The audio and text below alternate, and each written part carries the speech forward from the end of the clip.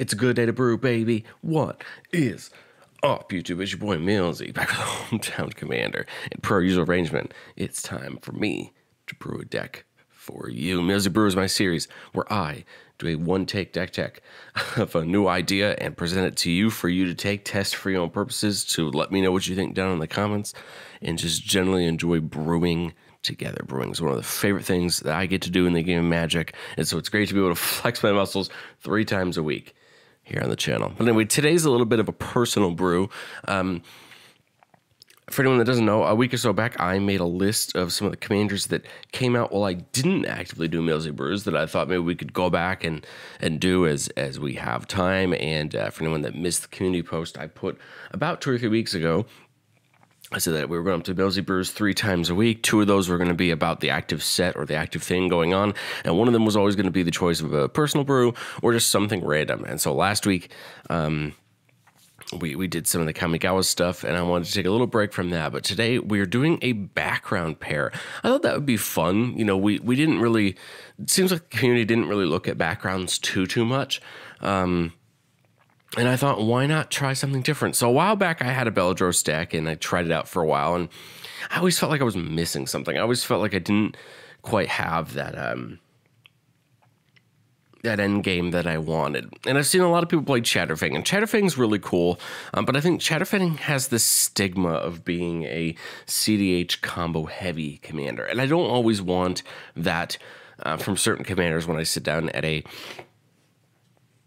table at a game shop, right? For example, Miram is one of my favorite decks that I have, but when I sit down with it, people have mixed opinions on Miram from what they've seen in the past and that kind of thing.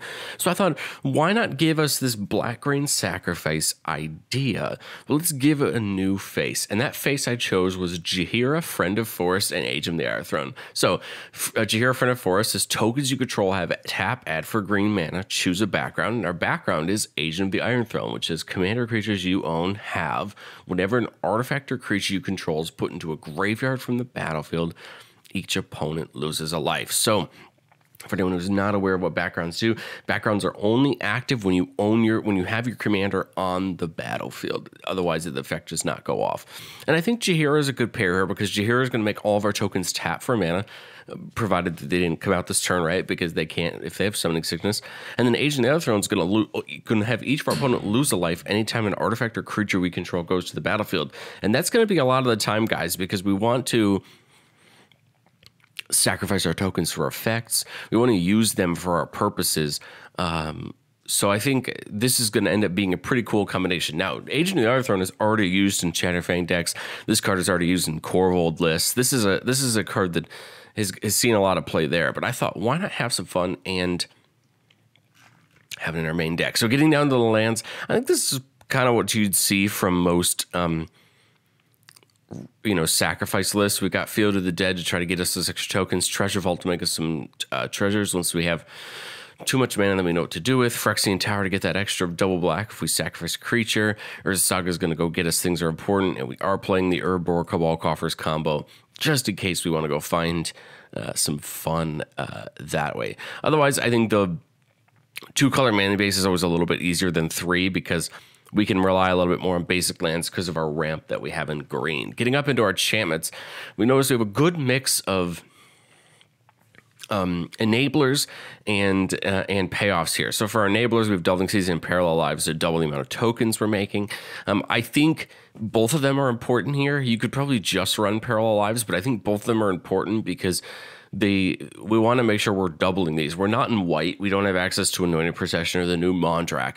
So we really need both of these to kind of really help us out as far as doubling our tokens up. We have a couple token makers. Bastion Remembrance kind of plays 2 roles. It comes down and gives us a 1/1 token, but its second ability is what we really want it for. And that's that whenever a creature we control dies, each opponent loses a life and we gain a life. So when we sacrifice our own creature tokens for our benefit, everybody loses a life and we gain a life. And we want to do this a bunch of times. That's kind of one of our ways we can win the game. Bitter Blossom, just lose a life and make a token at the start of our turn.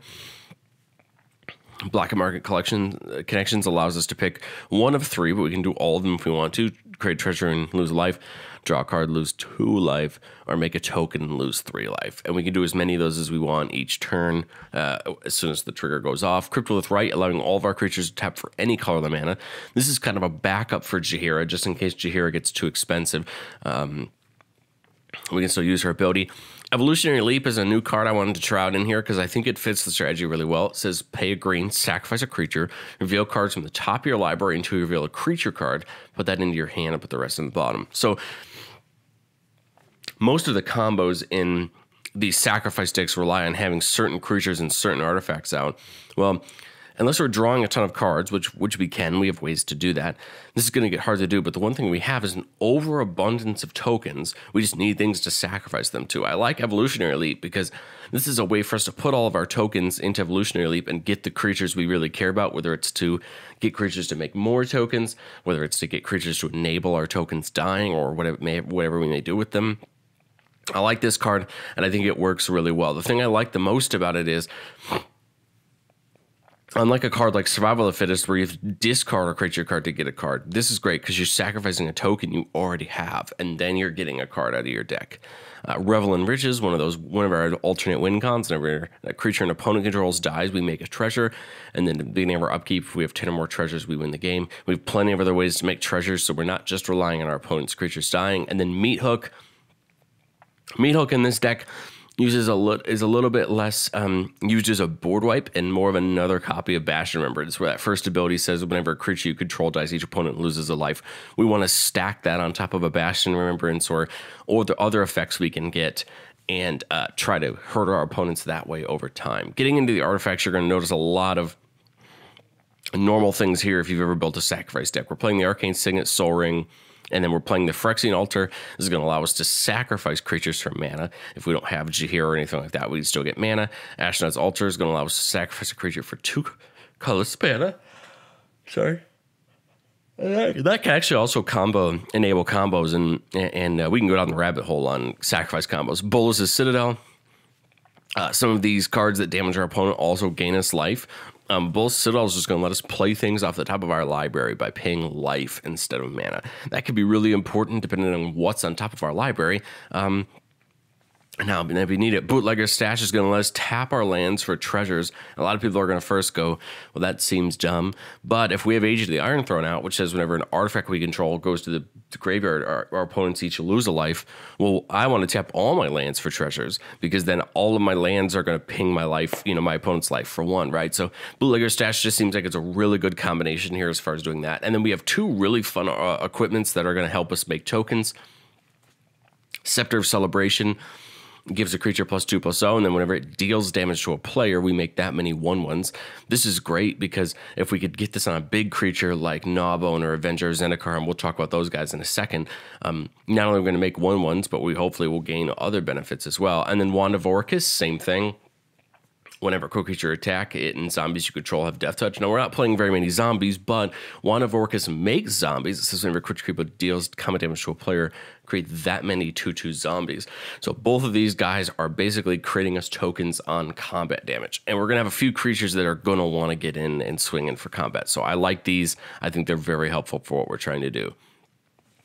All right, spell base. I'm trying more recently with these brews to take out as many of the expensive staples as I can, because I think that not everyone cares about Mana Crypt and Ancient Tomb and things like that. But I think for this deck, our tutors become a teeny bit more important, and we want to keep them in. If we want to win, sometimes we need to find our combo pieces or things like that. So we're playing D-Tutor, we're playing the Vampiric Tutor, and then we're playing Diabolical Contempt, which just got its rebrand in Brothers War, because you sacrifice a creature to do it, and we're going to have plenty of tokens around. So I think it's going to be just as good as a Demonic Tutor in our deck, because we should almost always have a creature around and ready to use to search. But let's talk about different things. As far as ramp goes, Awaken the Woods makes us tokens that are forests, so they could tap for mana. Cultivate, Farseek, Kodama's Reach, Nature's Lore, 3 visits, Rampant Growth. We're playing lots of ramp. We want to get our lands out quickly. We want to get our mana up quickly if we can. And the best part about Jaheira is all of our tokens can tap for mana as well as her ability. So we kind of have 2 ways to ramp. We have the ramp cards and we have making tokens.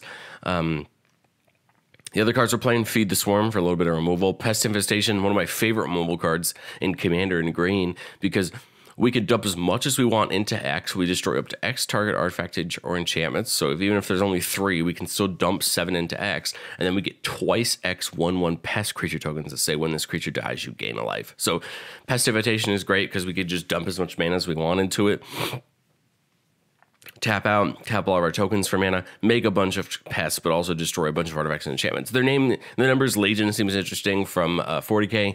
Create X, tap 2/2 black Necron.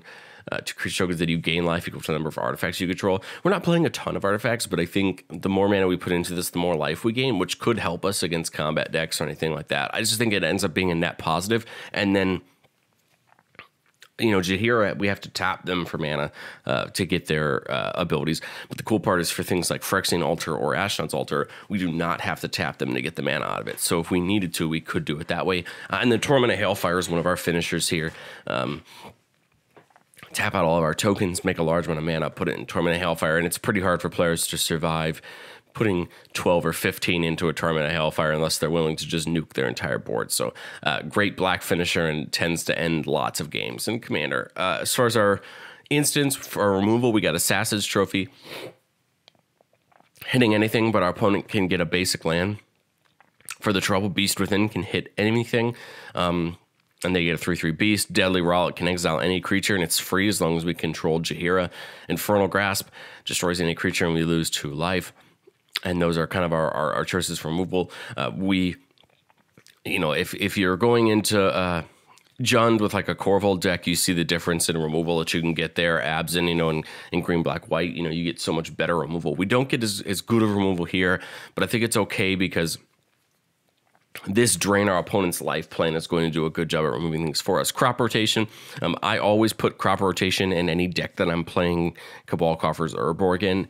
And the reason that is because when you see a crop rotation, you're probably going to see one of those two, and then you can go get the either, or crop rotation can go get Treasure Vault, it can go get Urza's Saga, it can go get all of these different lands that you want for different reasons, and so I love crop rotation. Now, if I'm really relying on Cabal Coffers and Urborg, I'd also put in Sylvan Scrying, which does the same thing, but it's for 2 mana, and you don't have to sacrifice a land. But I think in this situation, crop rotation's perfect. Dark Ritual boosted that mana, helps us get down our commanders quickly, or other things.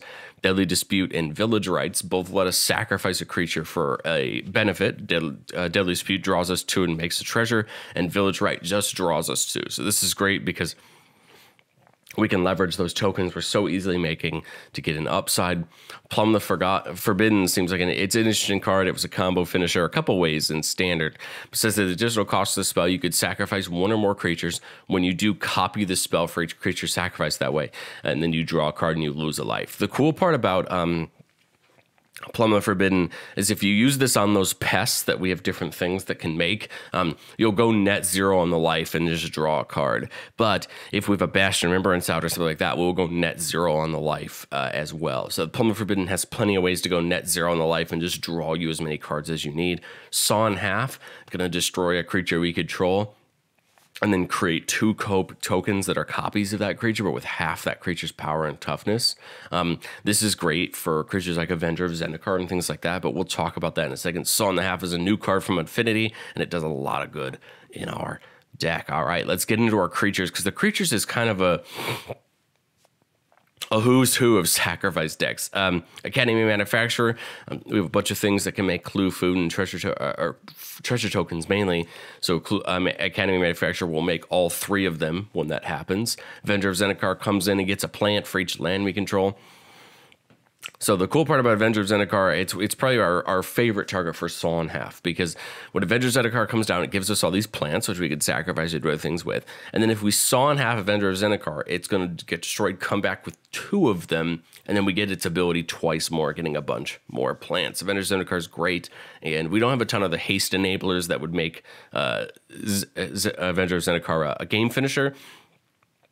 But I think it literally prints money for what exactly we want to do. Beledros comes down and gives us a pest on everyone's upkeep, but for 10 life, we can untap all lands we control. That's going to become beneficial at some point. I look at Beledros as kind of that threat of being able to do that at instant speed. and being able to do a lot of good with it. Beladros has a lot of play lines that we can make, and it was the reason it was my choice in the past for Commander. But I realized where I had to change that up. Chatterfang, again, the choice that most people pick for this deck, because every time you would create a token, instead you create those tokens plus that many 1/1 squirrels, and you can sacrifice squirrels to give creatures plus X minus X, where X is the number of squirrels. Shadowing is a great card. It helps get things out of the way. But again, I wanted to avoid some of that heavy-hittedness with Shadowfang, and it fits perfectly in this deck. It's a card that we want. Creekwood, Liege, other black creatures get +1/+1. Other green creatures get +1/+1. So that's pretty great. We're already bumping up all of the small tokens that we're making. And then at the beginning of your upkeep, we make a 1/1 worm creature token. So just another creature token that we get each turn. Dockside Chef can sacrifice an artifact or creature to draw us a card. This is great because it's a little sacrifice outlet, and it can sacrifice itself if need be. Drivnod, Carnage Dominus, a new card from All Will Be One, made the list, and that's because of its first ability. If a creature dying causes a triggered ability of a permanent you control to trigger, that ability triggers an additional time. Drivnod will allow all of our fun aristocrat effects that when they go off to trigger twice, and will help us end the game even faster when it's out. And then for double Phyrexian Black and exile 3 creature cards from our graveyard, we can give it indestructible. That's going to be a little bit harder to do because most of our creatures we want on the battlefield, and our tokens will be what are going to be going to the graveyard. But I think Drivnod enables everything we already want to do anyway, and I'm intrigued to see how well it does at doubling those triggers and making it worse. Marionette Master, one of our aristocrat payoffs.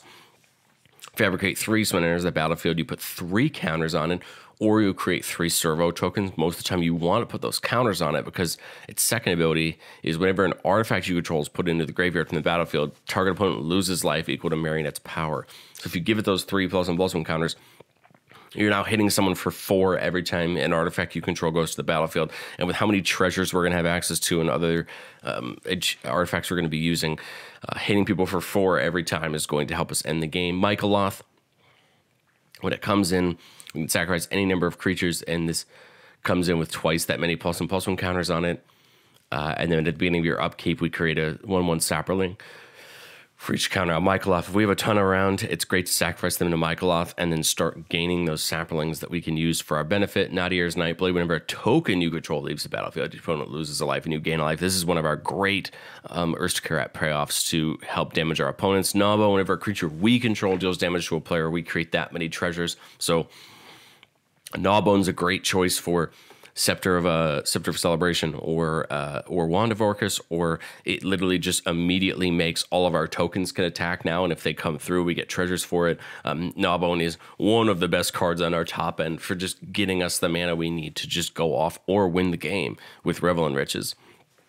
Pitiless Plunder, whenever another creature you control dies, we get a treasure. This is one of the biggest combo pieces with Chatterfang that uses in their deck, but this combos with a lot of things.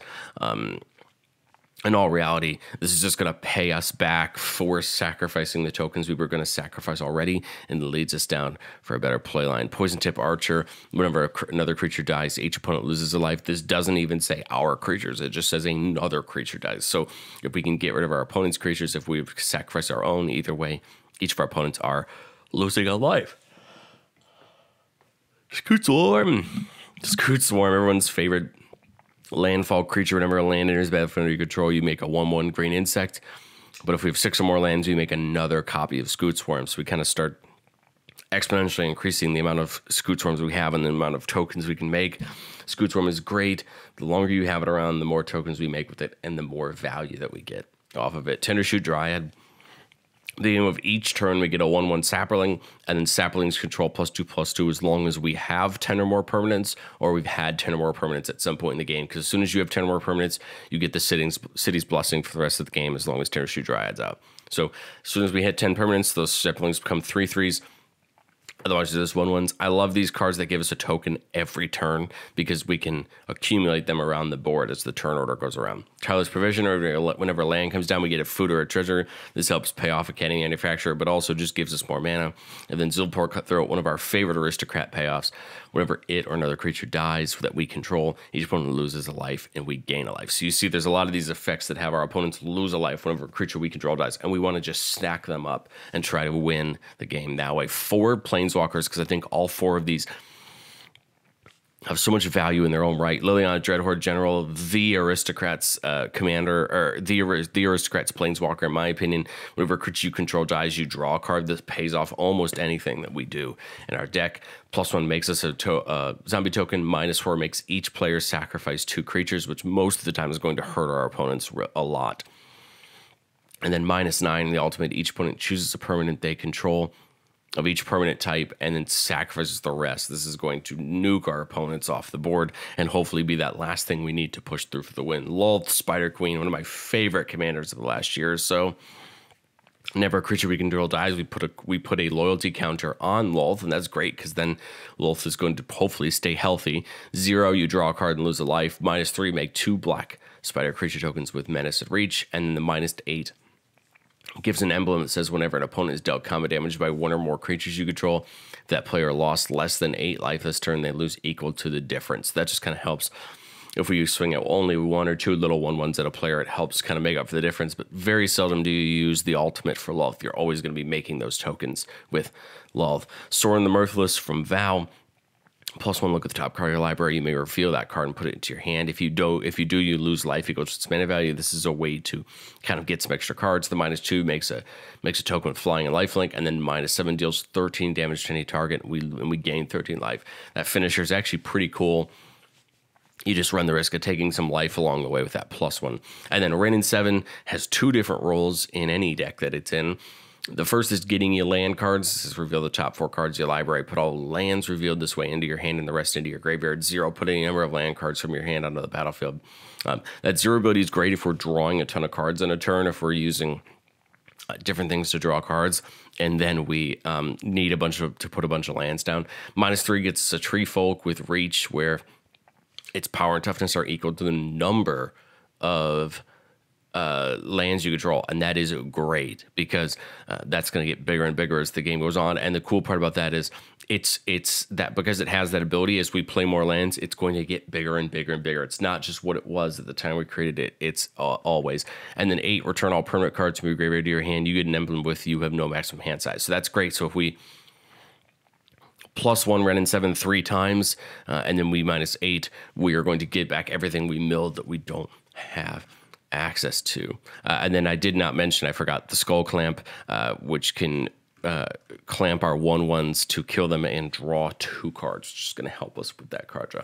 What do you guys think of Jaheira and Agent the Iron Throne? Again, this is my way of trying to make a Chatterfang-esque type deck, but still make it a little bit different. We want to use that mana for some things as well, but I think this is a cool idea for a deck. I think Jaheira and Agent of the Iron Throne pay off this Aristocrat style pretty well, and I think although they're different than a Chatterfang or a Core-Revolt or some of the other Aristocrat sacrifice commanders that we have, I think they do it in a cool way that maybe will be a little bit more appealing to the table that you go play at. But let me know what you think down in the comments. Drop me a like if you like this video. Subscribe if you want to see more Commander content. And I will catch you guys next time.